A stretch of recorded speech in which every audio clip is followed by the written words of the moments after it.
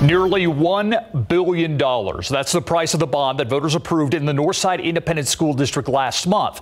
But at what cost to NISD teachers? So staff members at multiple schools within the district told us that administrators relentlessly pressured them to head to the polls, tracked whether they voted, and in one case, threatened to punish them if they didn't cast a ballot.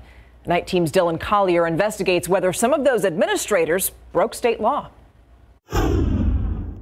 It was brought up that the higher-ups were incentivizing school admin to get the staff to vote. This Northside teacher asked that we call them Alex and take steps to disguise their identity.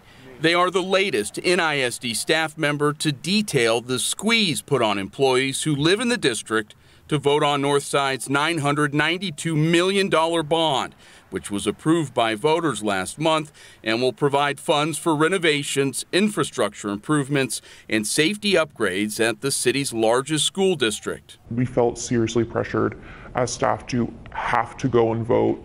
Otherwise, we were told we could potentially receive punishments. Emails obtained by the defenders show an elementary school principal touting specific upgrades that were on the table, then ratcheting up the pressure once early voting began in late April, writing that if the bond does not pass, there were potentially no raises for anyone in the near future.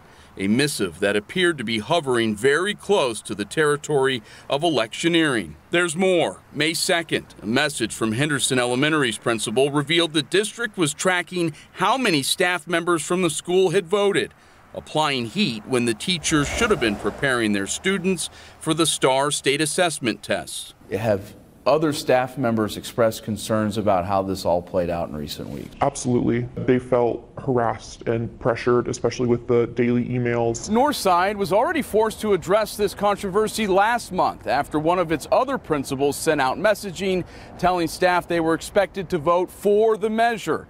A district spokesman declined an interview request from us, citing the since-launched state investigation into whether that was a violation of the Texas election code. Public school employees can disseminate information about a specific item being voted on if the communication does not advocate passage or defeat of the measure.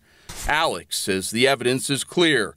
Northside administrators went too far. It's truly just voter intimidation, which is incredibly illegal. For the defenders, Dylan Collier, KSAT 12 News. Governor Greg Abbott asked both the state attorney general's office and the Texas Education Agency to look into messaging sent out to Northside employees about the bond.